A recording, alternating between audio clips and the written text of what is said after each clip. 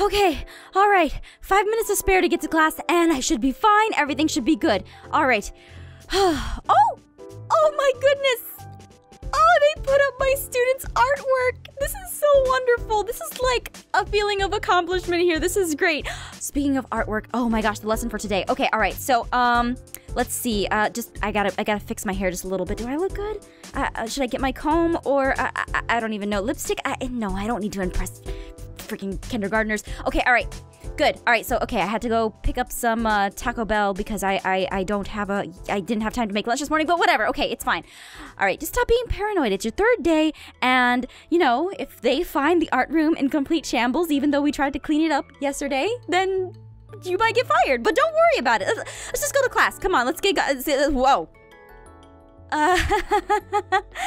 Hello, Vice Principal Luigi. Now, I know why you're standing right in front of my classroom, understandably, because the principal's office is right there, but I can totally explain. I really can. Okay, so you see, the whole mess that happened in the art room yesterday was my fault. I took my eyes off my students for literally 1 second. I mean, I was on Instagram, mind you, but and I know that's against school policy to be on Instagram, to be on social media whenever you're at school. I completely understand, but, you don't understand. Like, I had a really, really big, like, prodigy in my classroom, and I am so sorry if anyone had to stay after school like a janitor or work overtime or miss dinner or something like that, and if so, I will absolutely pay for the time that they spent here, and we tried to clean up as best as we could before we left, but you know how that goes. What are you talking about? The art room is completely clean. Is there something you wanted to tell me, Miss Aphmau? No. I mean art room. I mean like my house, because my house is a wreck. But no, it's just been a long morning. I've been substitute teaching for like what, 2 days recently. So yeah, this is my 3rd day. It's really just has been a long morning. I cannot tell. By the way, isn't your class performing the school play this year? I hope it's a good one. Well, I'm not gonna tell this to him to spoil a surprise, but I am planning Humpty Dumpty, and yeah, I think it's gonna be a great play because that falling off the wall action, it's gonna be good. But yes, it's gonna be a great play, Mr. Vice Principal Luigi. Don't worry. Good. I'm glad to hear. As long as it's not the Humpty Dumpty. Boy, Miss Peach's classes did that one last year, and it was a real snooze fest. Yeah, I'm sure it was. I mean, don't worry. I mean, I got like what? I got a backup plan of Little Red Riding Hood. I mean, come on, who? Grandma's cookies?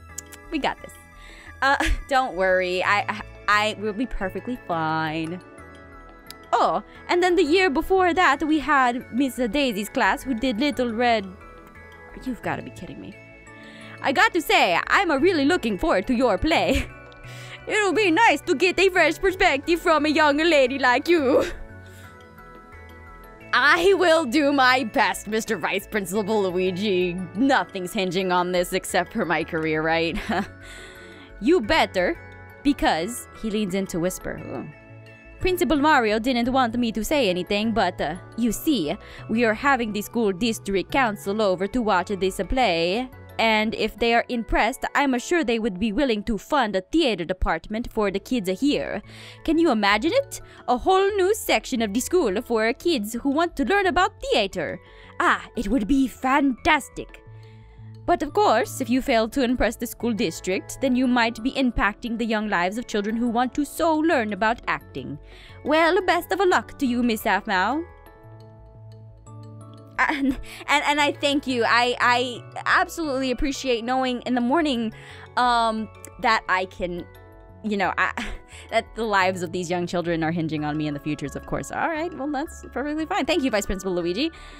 So I have to change my plans for the play. My career as a kindergarten director is just sinking in the ocean. Wait. Sinking in the ocean? Titanic! Yes! A play about Titanic through the eyes of kindergartners. Beautiful. Okay, all right. But we won't get to the bad parts. Like, we'll just skip, like, all the bad parts of the Titanic. That's perfectly fine. Yes, I got this. All right, this is gonna be great. All right, and show and tell today, I've got my lesson plan all ironed out. Oh my gosh, it's been more than 5 minutes. Okay, good morning, class. Hello, everyone. How are you all today? It is so good to see you. It is such a lovely morning. And today we have something super exciting going on. Today is show and tell.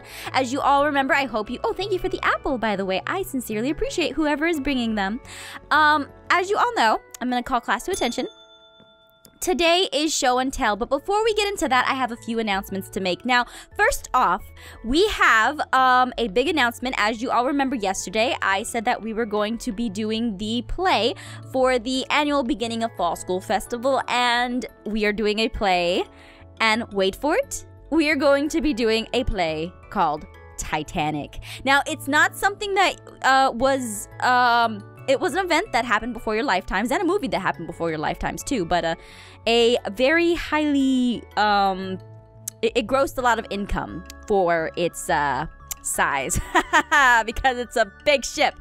But really, no, I will get into writing the script tomorrow, and I will be also casting roles. We're going to do a kindergartner version of it, so it's going to be a little bit more entertaining, and I'm also going to let you guys have a little bit of creative freedom in terms of, putting your own self into the play. So we will have some characters. It's gonna be great, trust me. I have a script. I'm going to write it tomorrow. I don't really have a script, but we will have one tomorrow. So look forward to that. But we are going to begin show and tell today. So let me put it on the board. We are going to be doing show and tell today. And I know a lot of you have brought some things, and first off, I'm going to show you guys exactly how we're going to do show and tell, because I know a lot of you might be nervous to come up here, and this is actually a great lesson in public speaking, because when you get my age, you have to stand up in front of a bunch of people that constantly judge you with their judging eyes. They always judge you with their eyes, and you have to be comfortable with making mistakes, and it's just a better way to deal with it is when you come up here and you put yourself in front of your peers and explain things that you like. It's just great. So let's go ahead and begin. Now I'm going to put this up here, and this is a glass rose. Isn't it beautiful? It is absolutely beautiful. So when I was younger, I went to go see Beauty and the Beast with my parents on ice. The Beauty and the Beast were on ice. I mean, I've seen the movie, but you know, it was on ice. And my parents had got me this wonderful rose as a souvenir, and it was just the most beautiful play I've ever seen. It's the only on ice thing that I've ever seen. So yes, this is very important to me because it was a fond memory of me being with my mom and dad when I was younger. So yes, what I want you to do is exactly what I just did. Come up here and put your item down. Then you can go on and show. I will be right here next to you, so if you get a little nervous, you know what, I will get rid of this right here, so that way you don't have to worry about it. But I will stay up right here with you, and you can stand right here next to me, and you can show off your item, and it will just be a very great day. So who wants to go first? Anyone? Alright, well, I'm gonna go ahead and call on people. How about... Megan, how about you go first? There we go. Oh, the lighting in here is just acting so weird lately, but that's perfectly fine. So Megan, I am so glad you decided to come up, and excuse this table right here. I just wanted to get it out of your way so you can stand right next to your item. And what is this? Oh, this is adorable. It looks really mixed up. What is it, Megan? This is Disharmony. Is my favorite character in the kids' TV show Our Little Horses.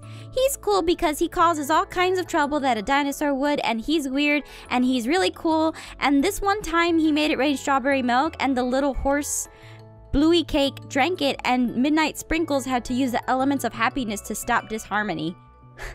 That's very interesting, Megan. Everyone give Megan a little round of applause, and Megan, you can now take your little disharmony to your desk. Thank you very much, Megan. Oh, Tommy, you're very brave to step up next. Oh my goodness, what is this? Oh, that's one of those ball-hitty doohickey things. Yeah, that is really cool. Do you care to tell about it? Ah, I should have known. This is a Newton's cradle, named after Sir Isaac Newton. Is a device that demonstrates conservation of momentum and energy via a series of swinging spheres. When one on the end is lifted However, TLDR, Tommy, however, my father modified this to take you to another dimension. What? No, please. Don't do anything. I don't need any, if it's gonna call, no, Tommy, don't even look at it, please. Thank you very much, Tommy. You did a great job. Yay, round of applause.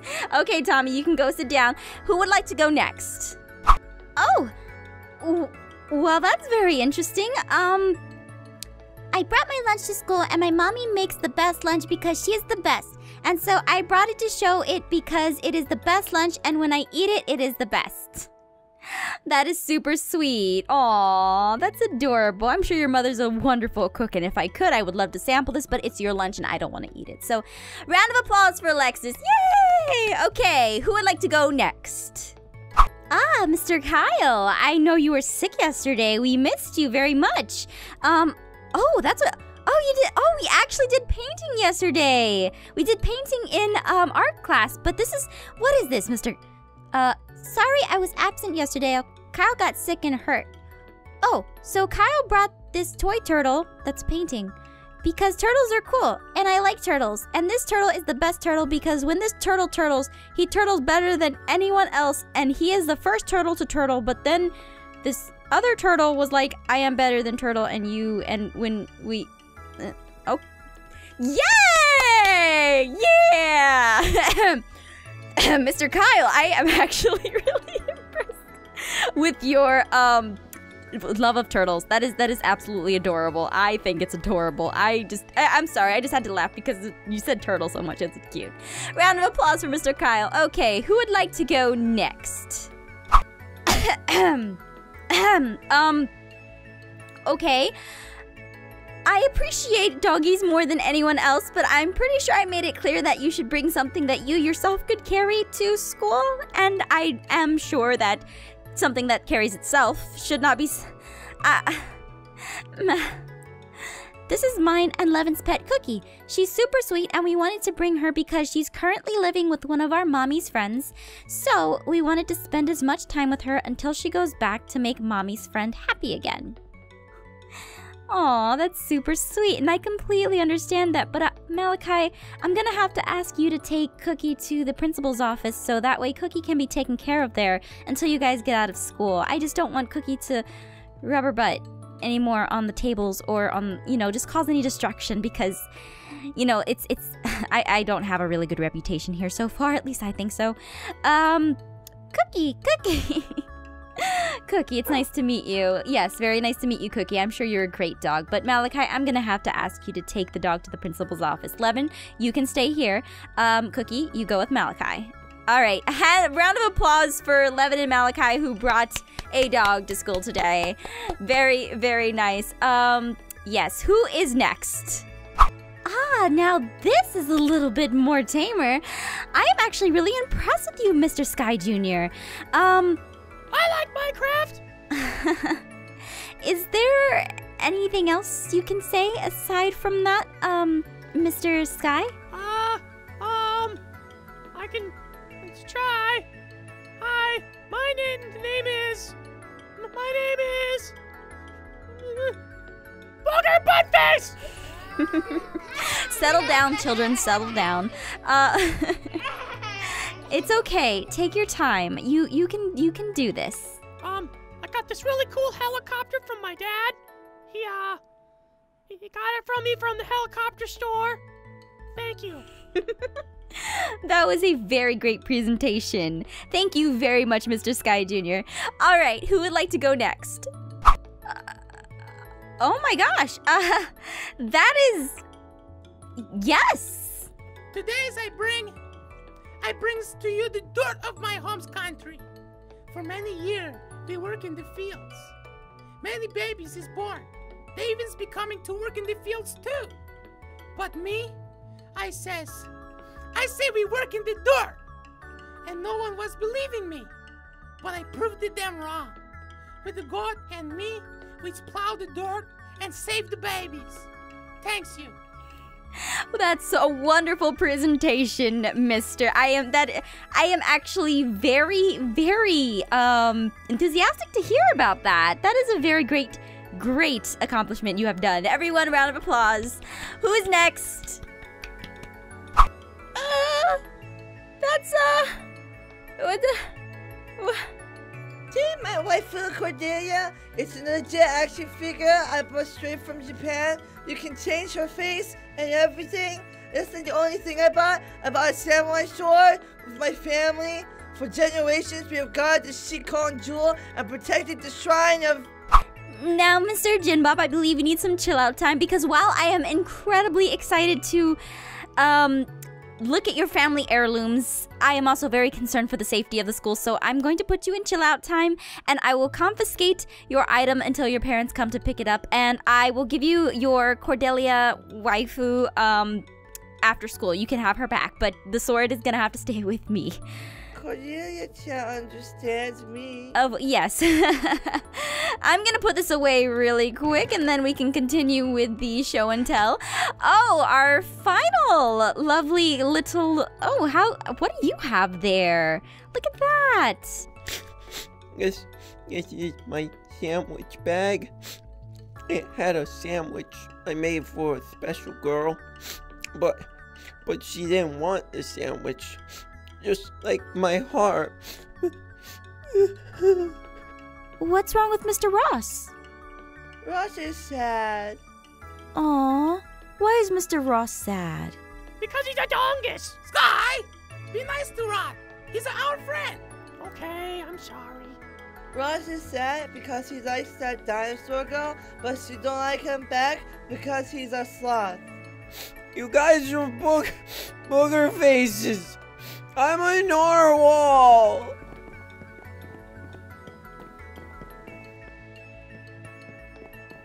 Hey, little buddy. Are you okay? Oh, I tried to share my peanut butter and jelly sandwich with her, but she said she only eats dinosaur food. Oh, Ross, you're too little for real love. What you're experiencing is puppy love. I don't want a puppy. Okay. Calm down.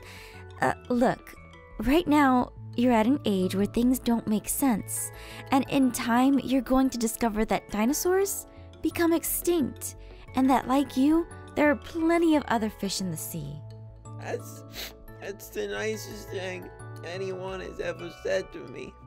I think I love you. Wait, what? No, Ross has a crush on teacher. You've got the old woman cooties. Ugh. Shut up. At least she's got a job, unlike your dad's. Aww. My dad makes videos on internet.